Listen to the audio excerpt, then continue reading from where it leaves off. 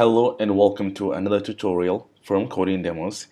In this tutorial, you will learn how you can insert a contact from your app to the and get it saved inside the phones or the contacts app. Let me show you guys an output of what you're going to build in today's tutorial. So what you can see here inside the emulator, I have this simple form that consists of four views. First is the name, email and phone number, and finally we have this button that has a label called add contact. So when you type in or you fill in these fields with this, for this example I'm just going to use a simple sample data, and you tap on the add contact button, then it will direct you to the phones app, whereby you can add a contact inside the contacts list. And you can see here the first option that says create a new contact. So you tap on that and you can see here, let me just hide this keyboard, you can see here the values that we've passed through from our app to the contact app is actually auto-populated right here. So you don't have to fill in the form again. The values are auto-populating this form with whatever things we have passed from our actual app. And finally you tap on the save button on the top here, and this gets saved inside your contacts list, and you're back to the original app.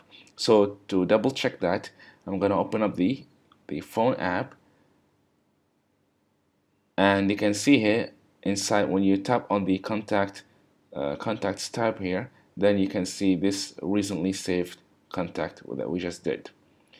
Okay, so let's open up Android Studio and let me show you how. So before that, I'm just going to delete this and delete that. Okay, so that we can start from fresh and I can walk you guys through this step by step. Alright, let's open up Android Studio. Okay, so what we have right here is two files. We have the activity_main and we have the MainActivity.java. I'll start first with the XML file, and what we have here, as I've showed you in the emulator, we have these edit text, and these edit text have their IDs, and I've set a hint and I've set the input type. I set this because I want to show a specific keyboard based on the type of input that we want from the user. So the first one is a name. That's why we have this input type as text person name. And I did the same thing for the second edit text, which is email, and the input type is email address. And the third one is phone, and we set an input type as phone so that we don't see the full keyboard. Instead, we see a keyboard that consists of numbers. And finally, we have a button with its ID that has a label add contact, and with a margin from the top, which is around 20 dp. Alright, and the root layout is set as constraint layout. So it's pretty simple. Let's open up the MainActivity.java and I'll walk you guys through this step by step. First, we will look at the upper part, which is declaring the views that we're going to use later on. And inside the onCreate, I'm referencing those views based on their IDs. And here, when the user taps, we need to call the setOnClickListener to react to the user action. So add contact.setOnClickListener, and inside the onClick method, we're doing a simple checking here. So what we do here is, first we check that the user have actually filled out the name, email and phone number before we can actually proceed with inserting the contact inside the contacts list. So we do that here, and we're using this exclamation mark, which means not. So we make sure that the name, email and phone numbers are not empty. Then we'll proceed with this action, which we're going to do it later on. Now otherwise, if the user haven't filled some of the fields or haven't filled all the fields at all, which means he hasn't done anything, then we'll show this this else condition gets executed by showing this toast message with a label that says please fill all the fields. So that's clear for you guys. Now let's start building the contact list. The contact intent. So I'm going to do that inside the first if condition here, which we assume that the user have filled all the fields. And to do that, we're going to use intent. So intent, we call it intent equals to new intent, and here we're going to call action underscore. Sorry, we'll start with intent. Oops, intent dot action underscore insert. So you can see here we have these two things that are related. We have insert and we have insert or edit. Now the first one, insert, if you look at the right side here, it says that insert an empty item into the given container, which means in a basic English is you insert a new contact. But if you choose the second option, insert or edit, that means when you tap on the add contact button that I've just showed you in the emulator, then it shows a different kind of layout, whereby it asks you, are you going to create a new contact, or it shows you an old contact that you may want to modify with a new kind of data. No worries, I'll show you the output by using both of these attributes. So we'll first go with the insert. So intent action underscore insert, and we'll end up with semicolon. Then we need to set a MIME type. So MIME type means that we need this intent should only be handled by certain type of app, and we need to specify that using the intent.setMemeType. So intent.set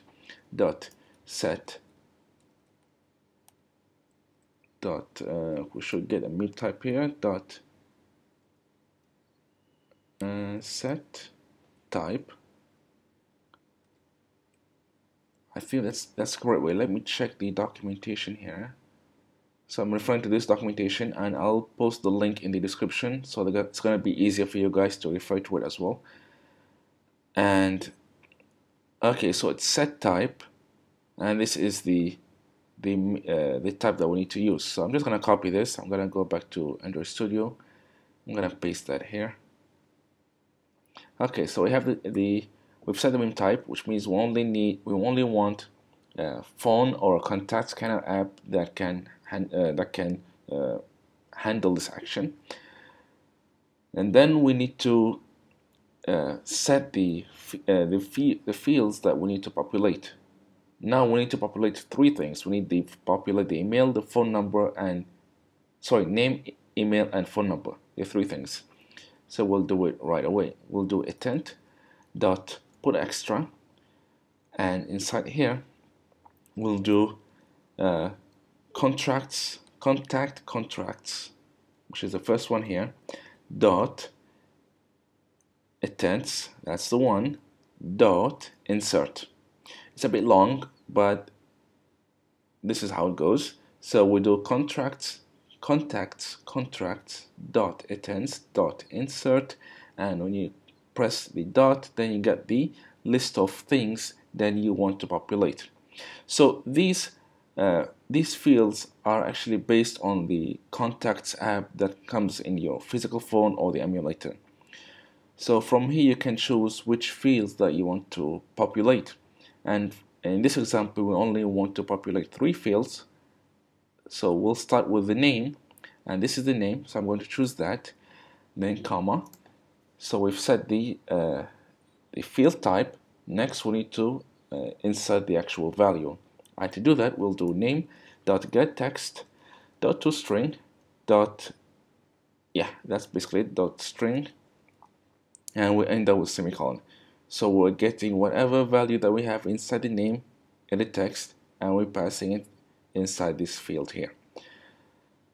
Now I'm going to duplicate this few times for the email and phone number, and we'll just change few things.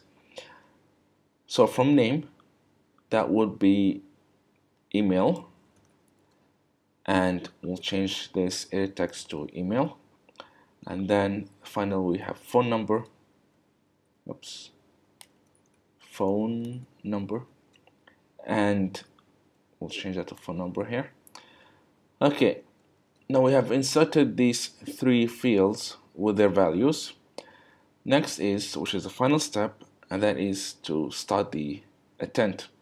And to do that, we'll do intent, sorry, it should be start activity, and we'll pass in the intent. So we have the intent here. Now, one thing that I like to check, and to be on the safe side of preventing our app from crashing, is before we actually call this start activity, we need to check first if there is an app that can handle this type of action. Because if there wasn't, then the app will crash, and we don't want that. So to prevent that from happening, what we do is, before we call the start activity, we'll do a simple F checking. We'll do F, and we'll call intent.resolve activity. That's the one. And here we call the get package manager. It's not equal to null, and we'll just copy this line and move it on top here. So what we're doing here is we're checking if this phone or the emulator has an app that can support this type of intent, then you may start the intent. Otherwise, we'll show a simple toast message. I'm gonna just copy this, copy it here, and here for the message that would be, there is no app that support this action. I'm just gonna put this in a new line, and the same thing here as well. Okay, so if the phone or the emulator has an app that support this intent or this action, then please proceed. Otherwise, show a toast message with this label. Okay, I think this looks all good, so let's give this a run. Click on the run button, and let's see how it looks like in the emulator. Alright, so the build is complete, and here is our app. I'm gonna fill this with straight away, so it's gonna be like CodingDemos. That's the name, CodingDemos@gmail.com. That's the email address, and the phone number is gonna be a sample phone number here. So you can see this keyboard. This is all done by the input type. That we just did that in the XML file. Okay, next is when you tap on the add contact, then okay, let's hide the keyboard.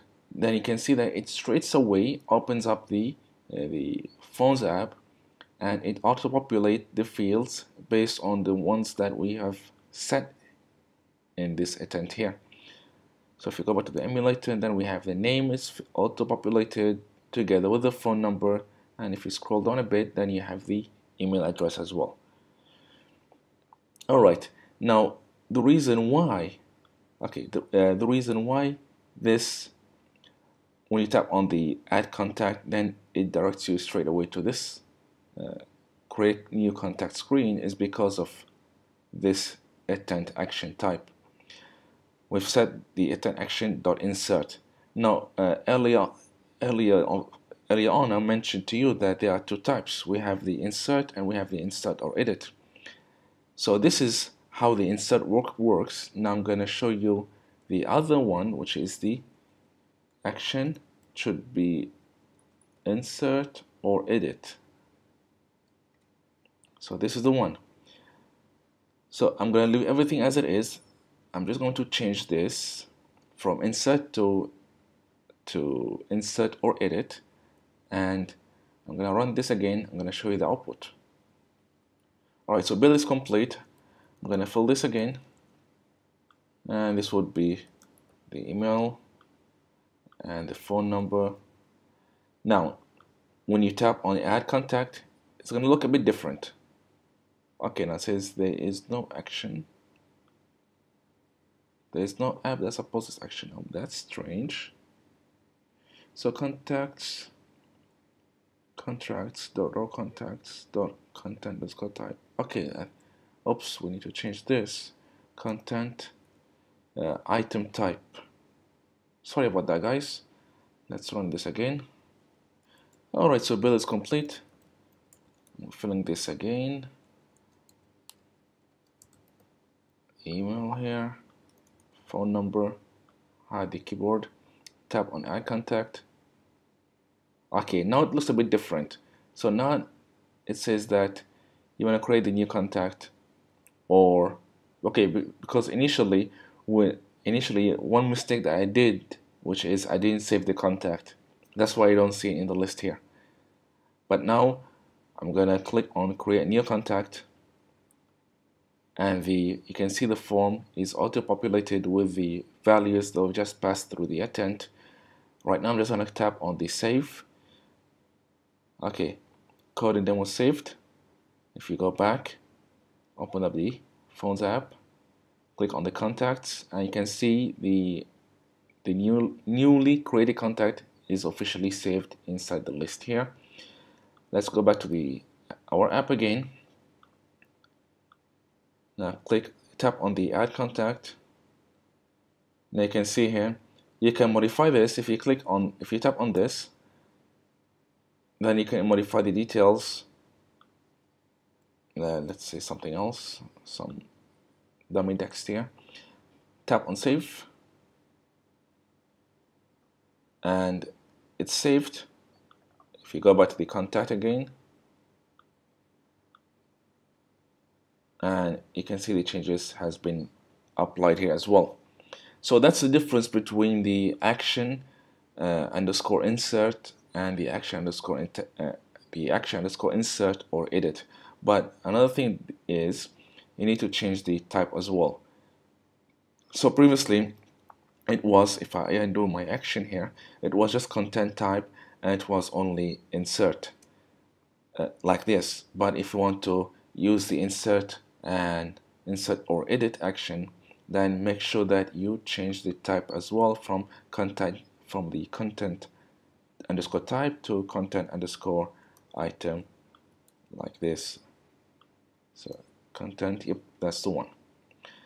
Alright, and another thing is you can actually insert so many fields that you want. I mean, like you can populate the form based on whatever values that you pass through the put extra here. Because like I showed you, so for example, we have the ContactsContract.Intents.Insert. So here we have the phone number, that's the main phone number. If I remove this, then there are actually another phone numbers that you can insert. So you have the main one, and you have the phone is primary, which means this is the main phone number, and you have secondary phone number, and you have tertiary phone. So you can actually insert so many types of values inside these fields, and these are all will get populated inside the Contacts app. But for this tutorial, I made it a bit simple for you guys to understand the concept. That's why I chosen the simple fields here. But you're welcome to play around with these fields and try different values that you can pass through, and you can actually populate the form. And you have here the company. So whatever things that you see inside the contacts in contacts form is actually right here as well. So play around with this, give it a try, and it's really cool. You should definitely try it out. And I'll post the link of this documentation here in the description, so you guys can refer to it anytime. And I think this is basically it for this tutorial. I hope you guys enjoyed this tutorial. Thank you so much for watching, and happy coding.